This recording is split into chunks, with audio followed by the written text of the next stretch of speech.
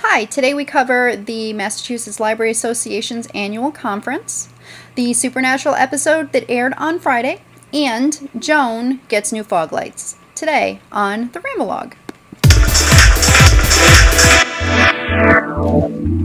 Hi, I'm Nicole Murray and this is the Ramblog. On Thursday, I went to the Massachusetts Library Association's annual conference. I got to meet with people from Simmons College who were promoting their Masters in Library Arts as well as their Masters in Information Systems.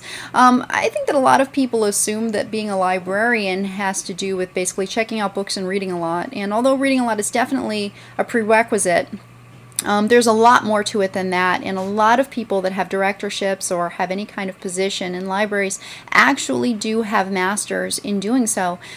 Places like Simmons College, also URI, have programs for the masters there, and they're very highly acclaimed programs. So I was just looking into those kind of things. Then I also checked out the Nook display with my mother. My mother's a librarian. So we both went over to the Nook display. One of the big things about Nook and the reason why Barnes & Noble would be at a librarian's convention is because the libraries are now carrying ebooks. So it's a brave new world out there. Now, I also got to meet with a couple of science fiction authors who were talking about the future of science fiction and also how the future has been different than we anticipated back, 60 years ago when science fiction was in its heyday. So one of those authors is John Scalzi. Here's one of his books, Old Man's War. He's written a few. This is just one of them. And then another author is Andrew Blum, and he is somebody who has written for Wired magazine, and he also has recently written this book, Tubes. It is not out yet, so how exciting is that? So anyway, I got to listen to them talk about a little bit, and that was really, really fun. So anyway, after the convention, I also wanted to talk about Supernatural, and the episode that aired on Friday night was the next to the last of the season. It was episode 22, and there are 23 episodes this season. Crowley was back, being as full of flair as ever, and the Alpha Vamp was back, being even creepier than ever. And we got to see a new leather jacket on Dean. Bobby was getting a bit vengeful, and that was just really scary that he actually took possession of somebody.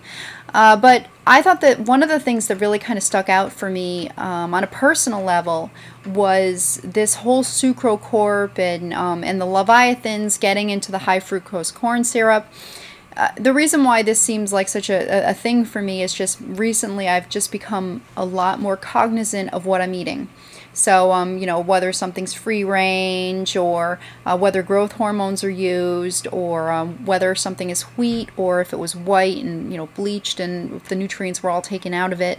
I've just become a lot more conscious about these things. And when Dean is holding the pie and he's saying, but it says all natural, it has to be good for me, and Sam gives him the, the sad truth that no, that's not necessarily true. And it really seemed like a moment for me of, art imitating life. This is something that as people we kind of sit complacently by a lot of times, and we don't bother to become become motivated to really look at what we're eating, and are we just drinking that Slurpee and not thinking about what it's doing to us, and have we just kind of allowed ourselves to completely be a hands-off approach and just accept that everything that is given to us is good for us, and how dangerous it is to do so.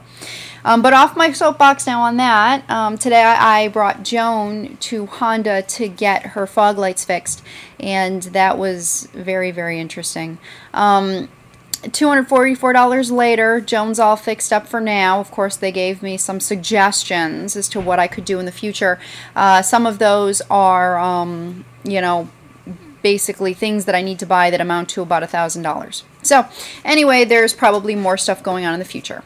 So, anyway, a couple more things I want to bring up. I purchased this book, which is one of what Felicia Day is calling her Vagina Fantasies books. So I'm checking that out. And just a couple things on here.